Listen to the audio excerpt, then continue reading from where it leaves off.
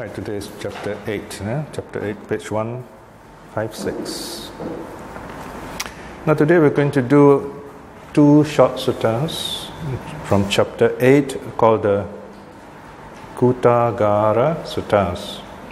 The discourses on the pinnacle house. So this house has got a kind of like a tower above it. Sometimes the word is translated as a gable house, a house with gable roofs. That means a kind of like a roof jutting out over a window.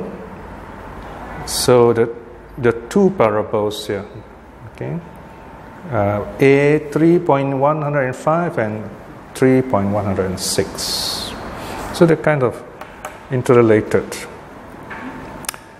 Now, although the theme of this volume 48 is on death, we have two suttas here which seem not to be related to death, but it's about keeping your mind calm, keeping your mind wholesome. You know? The wholesome mind is very important. Okay, whether the situation is happy or sad, we've got to keep this mind wholesome. We've got to keep this mind calm for various reasons. Okay, because only when the mind is calm and clear, we'll be able to get things done, properly done, in a safe and happy way. Sometimes even our loved ones will pass away, and that's when, of course, we can't help feeling sad. But if you are a true practitioner, you know these things happen, and your mind is calm, knowing that your loved one has lived a full life, or at least you have done what you can for your loved one. And now the time comes as your duty to say goodbye to this person. So we welcome people into the world, we welcome babies, we're very happy. When the baby is born, the baby cries, and we look at the baby, we all laugh. No? Now's the time when this person, he dies happily, and we are the ones looking at this person, we are the ones crying. So the roles are switched. No? So, in a sense, in Buddhism, we say there is no such thing as death, because this person is already reborn elsewhere. We do some kind of what's called prayers because we do not know what exactly happened. Only for one occasion that we can, with a proper wholesome mind, help the passage of this person onward to a happier level, so to speak. That is when this person is still caught up with the world, still attached to this world, caught in in-between state, or in other words, has difficulty moving on. They're still clinging, craving for this life. It's just like, we have this long-term guest with us, and then the time has come for this guest to leave, and this guest is so happy here, he's quite reluctant to leave. We are quite reluctant to let this person go also. So there's this long goodbye at the doorstep, so to speak. So basically, we just got to say goodbye to this person so that our own life can move on, and this person also can move on to a new life. Then our turn comes, and then we are reborn, So this is the final act of letting go in this life, if you like, okay? To send off the loved one. In a sense, we should send off happily also, just as we have welcomed this person happily into this world. Not that we are happy to see the person go, but rather we have happy memories of this person. And when you create these happy memories for this person to live, the person will happily be reborn. There's a bit of controversy over what's called the last thought. Okay, at least one monk in Malaysia, a living monk, a very good teacher. I'm happy that he said this. His view is that it is unlikely that when we die, our last thought moment is the deciding factor. At least two reasons. Number one is that the sutta doesn't say this, not clearly anyway. The only clear statement we seem to have is in the Milinda Panha, which is written hundreds of years after the Buddha passed away. His argument is that how can a person who has lived for his whole life as a good person, and then he dies an unhappy thought, and how can he be reborn in a suffering state because he has done so much good? And there are also suttas where the Buddha says people who do good things, their rebirth is sure to be a good one, right? So in other words, if you habitually do good things, your death will be a good one too. You'll be reborn happily, in other words. In fact, today's sutta says just that too. Of course, we may have some unhappy thoughts when we die. And if that is aggravated by lots of unhappy actions early on in our life, that perhaps may push us on to an unhappy state. It's possible, but I'm not saying that it is certain. So just assuming that someone has passed away and then is kind of lingering, still stuck halfway. If you're stuck halfway, it's very unhappy. It's like you are caught in a dream. All the time it's a dream, It's not real. So we build up our loving kindness. We calm ourselves. We fill ourselves with joy. And then we come out of that state. We say, okay, I'm happy for you. I am sharing this energy. I'm dedicating this energy. I'm feeling this way for you. I'm happy for you. Now imagine if someone talks to you like that. You feel good. So you feel this person has a very happy, positive attitude towards you. You feel good. So these beings, so-called in-between beings, the being born in the intermediate state, or this preta even, which is very attached to a place, a thing, a person, they feel happy. Now when they feel happy, they fall off from their suffering state. That's how it works. Then they move on happily to the next life. Right? So in that sense, we say that there's really no such thing as death. The person is reborn. Okay? All right, let's look at today's sutta and see what the Buddha has to say. Now, the first sutta is 8a. It's called the Arakita Sutta, the discourse on the unguarded. So in this case, this person, the mind is not guarded. Okay? A 3.105. The Burmese edition numbering is 109. And this was also called the Kutagara Sutta 1, the first discourse on the pinnacle house. It's about the mind affects all our actions. That's the key idea. Okay, these are all familiar teachings. So these teachings given to us very nicely laid out is a reflection. There are many teachings. The Buddha's teaching is very simple. There are many aspects that the Buddha repeats so that we can remember. Our task is to understand what the Buddha has taught us and to apply this into our daily life. The suttas keep repeating themselves because we keep forgetting. So the suttas are constantly reminding us. They're like traffic signs. You find the traffic signs repeat themselves all over the place.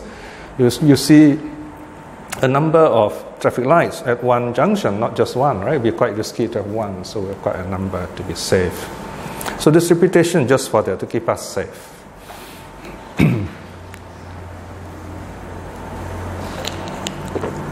Okay, page 159.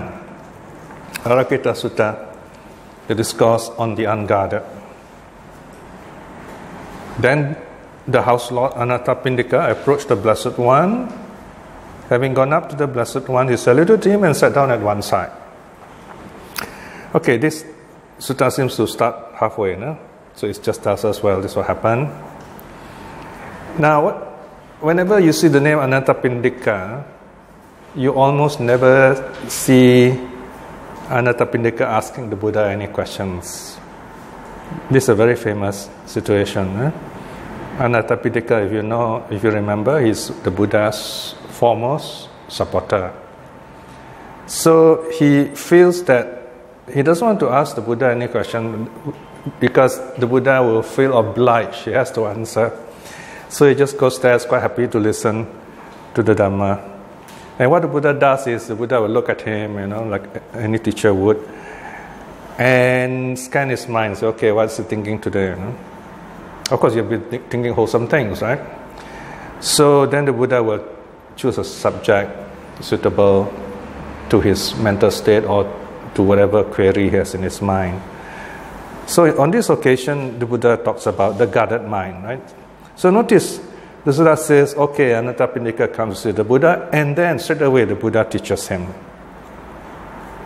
Section 2. As Anathapindika sat thus at one side, the Blessed One said this to him. Right, straight away, right? The Buddha teaches him, how's Lord? When the mind is unguarded, then you see the Pali word on the far right hand side, unguarded, arakita. Bodily action too is unguarded. Verbal action too is unguarded. Mental action too is unguarded. So here, you have the mind, here refers to mindfulness, if you like, intention, right? And then you have the 3 doors of action, the abhisankharas, the 3 karma formations.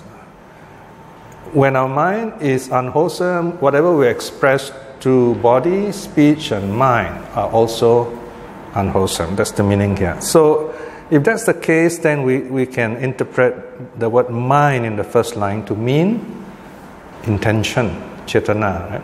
So this is what I mean when I often say that early Buddhism tends to be non-technical. So you can see, first line Buddha say mind, and then the fourth line also, the last line also Buddha says mind, but they're not the same thing, all right? So we've got to ask ourselves, what does the Buddha mean by mind in this line? What does the Buddha mean by mind in the last line, all right? Because the mind is a broad term, all right? So in the first case, the mind refers to intention. When intention is negative, the 3 doors, body, speech, and mind, are also negative. If the mind is positive, wholesome, the 3 doors of action are also, any of the 3 doors of action also are wholesome. Our intention will decide the moral quality of our actions, in other words. Okay? For one whose bodily action is unguarded, whose verbal action is unguarded, whose mental action is unguarded. So here we have 3 situations, any of these 3. Now notice, it can be any of these 3. It leads to 3 more results. That is section 4. You can read as whose bodily action is unguarded, then his bodily action is unguarded, his verbal action, defiled rather. His bodily action is defiled too, his verbal action is defiled too, his mental action is defiled too. So in other words, when you act negatively, body, speech, and mind also tend to follow. Let's say someone is very violent, right? He's likely to speak violent words also. And his intention definitely is violent, negative, right? So same thing, then you read the second line in section 3, whose verbal action is unguarded, and then the other 3 doors also become defiled, become impure. All right? And then mental action, this is very clear, is the intention. So unguided means we do not see it for what it is and then hold it back, okay? Restrain it like restraining the horses. When we don't do that, then the mind becomes defiled. Then the mind takes on the unwholesome color of the intention, okay? That's the meaning of defiled here, avasutta. Then the Buddha, see here is cause effect method, right? A leading to B, B to C, and so on. 5. For one whose bodily action is defiled, notice the word defiled is used here, right? So it builds up from the previous keyword. When whose bodily action is defiled, whose verbal action is defiled, whose mental action is defiled. So here we have, it can be any of this, okay? You use the word or, right? Body, speech, or mind is defiled. Then the bodily action also is rotten too. Here the Pali word is putika, rotten, okay? In the literal sense of the word. Of course, putika is literal sense of the word, but when we talk about action, it will be metaphorical. His verbal action is rotten too. His verbal action is rotten too, his mental action is rotten too. So here, rotten is a figurative word, meaning the results also are bad. Okay? So notice the Buddha talks in a figurative manner here. Now this is not finished yet. So this is number 6. And 7 is the result of this, of 6. For one whose bodily action is rotten, whose verbal action is rotten, whose mental action is rotten, there is no happy death, no happy end of time. Okay? So this is one set of teachings. Right? So you can see very clear, this is a negative cycle. If someone, I think the key word here is habitually. If someone habitually thinks negative, thinks violent things, pushed on by negative desire, by hatred, by delusion, then his actions also will follow. And you go on doing like this, then when death comes, it will be negative also. So you see here very clear. There's no mention of last thought. No? Okay, now let's look. Now the Buddha talks on the figurative level. Okay, why?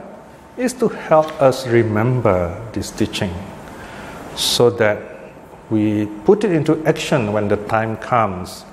See, the problem is, temples have doors. The moment we step out of the doors, we leave everything behind in the temple. We forget the teaching. We should bring home the teaching. We should change. We should go through this change when we listen to the Dhamma. So we are challenged when we go out into the world. There's nothing wrong with the world. It's how we look at the world. Okay? Right? Remember this famous saying in a Nibbedika Sutta, where the Buddha said the world is as it is. Okay? It's neither good nor bad. It's how we look at the world. Okay? After all, the Buddha lives in the world, right? The Buddha is here to teach us how to keep our minds clear and calm with goodness, with wholesomeness. So, section 9, the Buddha tells Anathapindika, house lord, just as when a pinnacle house is ill-thatched, so you have this sloping house, right? So if it is not properly thatched, those old ancient days in the kampongs, even today, some places, the house is thatched. You actually see they use leaves, right, from some kind of plant, nipa palms usually. The leaves are thatched together, woven together. In Asia, especially in South Asia, Southeast Asia, and the leaves slope downwards, so the rainwater will just flow down. So they have to thatch the leaves. They bend the leaves halfway across like a stick, a pole, and then they stitch it, or they kind of hold it together with a little piece of stick. That comes from the rib of the leaf also, by the way. So it's kind of overlaps, and they do it like double layers. So, and then they overlap the leaves, so the rainwater will just flow over it. Of course, if there's a typhoon, too bad, because the typhoon is very strong, will blow the roof upwards. Then you have problems. But it's worse if the roof are not properly thatched. They are not properly tied down. They are a little bit far apart. The rainwater will go in. Right. So, house lord, just when a pinnacle house is ill-thatched. Okay, so the Pali word is duchana. Chana means covered. Duchana means poorly covered, poorly ill-thatched. Then the pinnacle is unprotected too. Right, the pinnacle is the top part, which is sloping. Then the rafters, the pillars are also unprotected. That means rainwater will fall onto them. The walls also will get wet in the storm. The walls unprotected.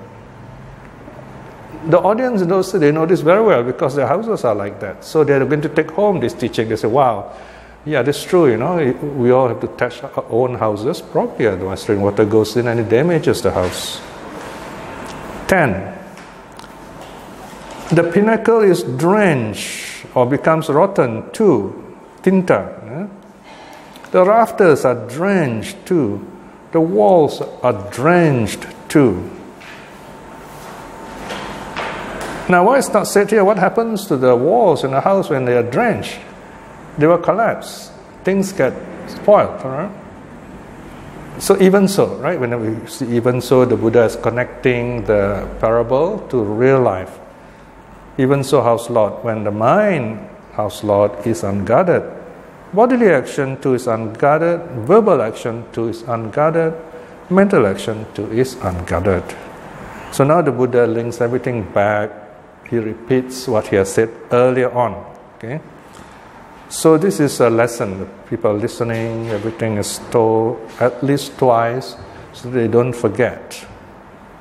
For one whose bodily action is unguarded, whose verbal action is unguarded, whose mental action is unguarded, the other three doors, body, speech, and mind, also become defiled, become impure. And when the body, speech, and mind are defiled, they are impure, then section 15, they are also rotten.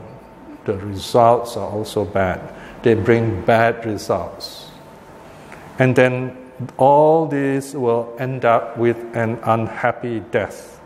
There's no happy end of time. So this is the person who's living a very unwholesome life, right? The mind is always negative.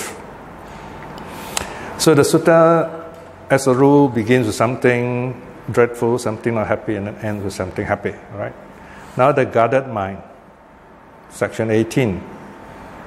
House Lord, when the mind, house Lord, is guarded, rakito, rakita or rakito, bodily action too is guarded, verbal action too is guarded, mental action too is guarded. You got your mind, all the three doors are guarded. Okay?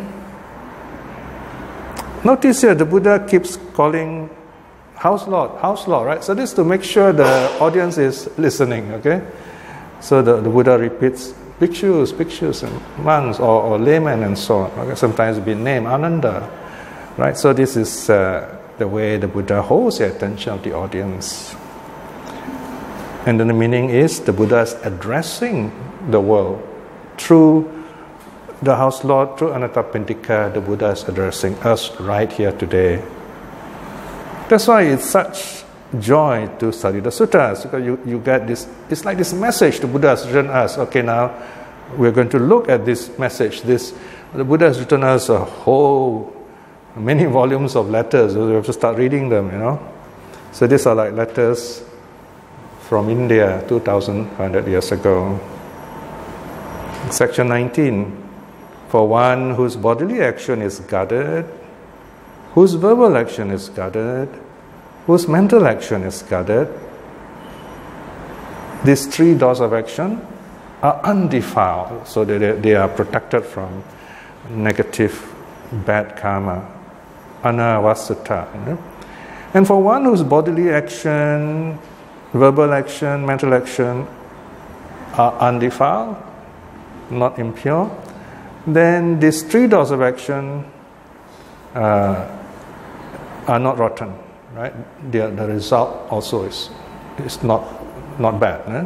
In other words, it's good. The suttas often use negative language. Okay? It's not rotten. That means it's good, right? For finally 23, for one whose bodily action is not rotten, whose verbal action is not rotten, whose mental action is not rotten, there is a happy death, the end of time. A happy end of time. No? So notice here the Buddha didn't say happy rebirth, he says happy end of time, happy death. It means happy rebirth, of course, in this case. The Buddha is talking about this life, right?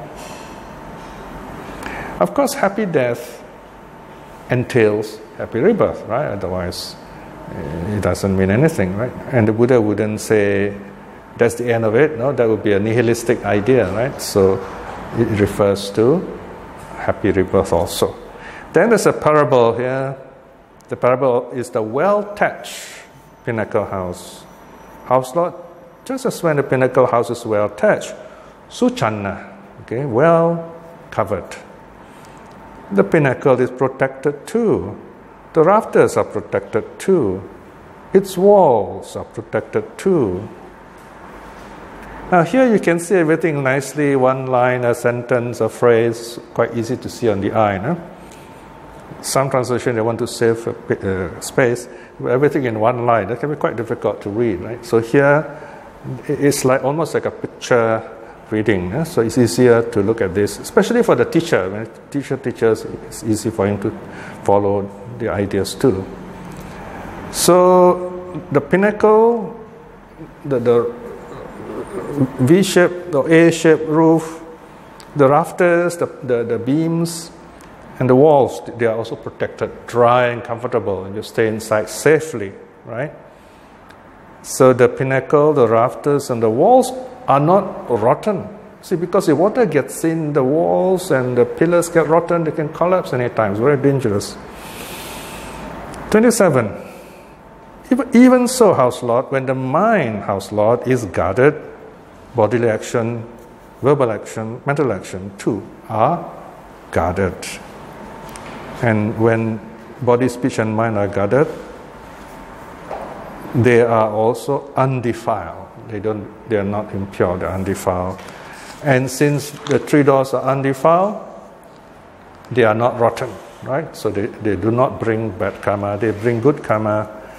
Then there is a happy death, a happy end of time, right? So there you are. It's a simple reminder for us to keep our mind positive, a mind free from greed, free from hatred, free from delusion. That's the meaning here. Okay? So it's a short reflection to remind us that it's how we think that affects all our other actions. So think positive. Right? So do reflect on this teaching and learn to be happy, learn to be peaceful within yourself. Then you will be happy, positive, and helpful to others when they need you.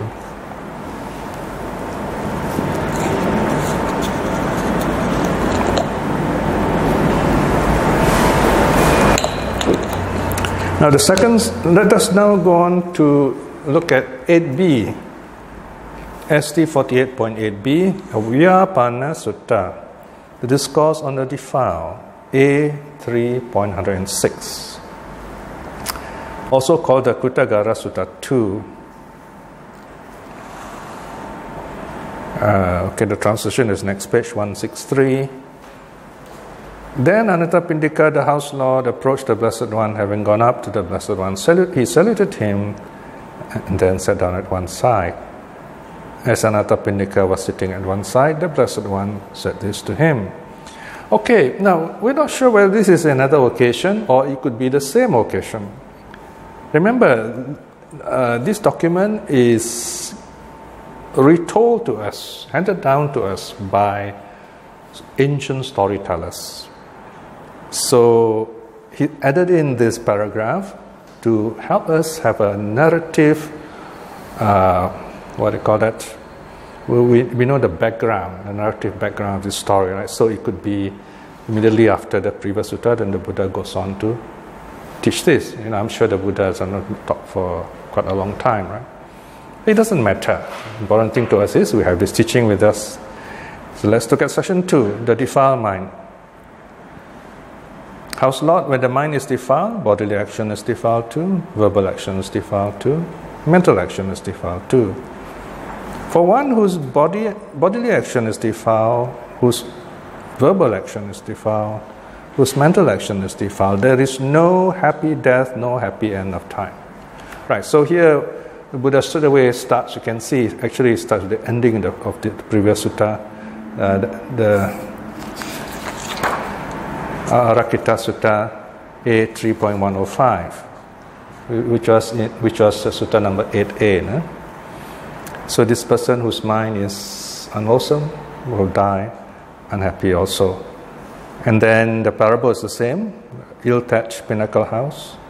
Suppose house lord, when a pinnacle house is ill-thatched, its pinnacle is defiled too, its rafters are defiled too, its walls are defiled too.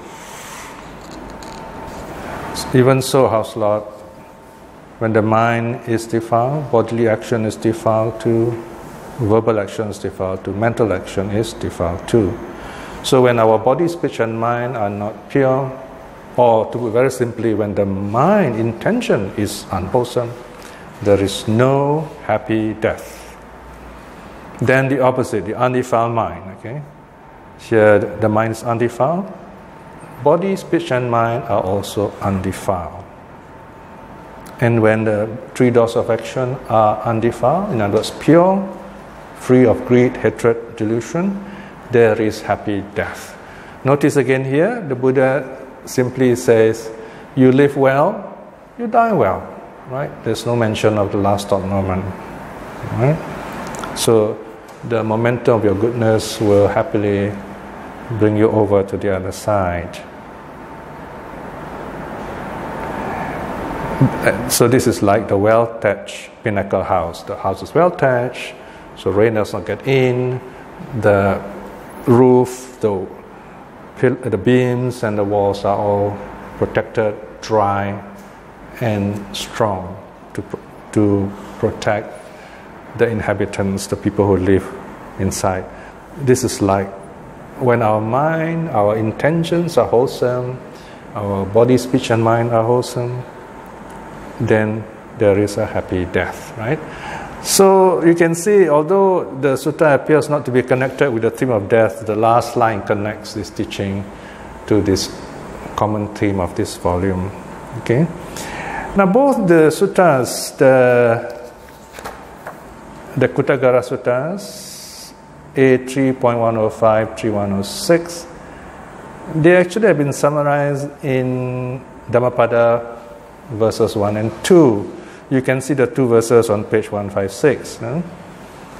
The famous twin verses, right? You can see at 112 where the Buddha says, the mind precedes all mental states. Okay, what does mind here mean? The mind here is intention, right? The mind is supreme. Mind-made are they, right? So mind-made means the intention decides the quality of our action. If with a defiled mind, here the Pali word is padutena, one speaks or acts, suffering follows one like a wheel that dogs a draft ox's foot. So notice here, these four lines actually summarizes the whole sutta, the first part of the sutta. This is a negative aspect, okay? Now the second verse is a positive aspect, wholesome aspect. The mind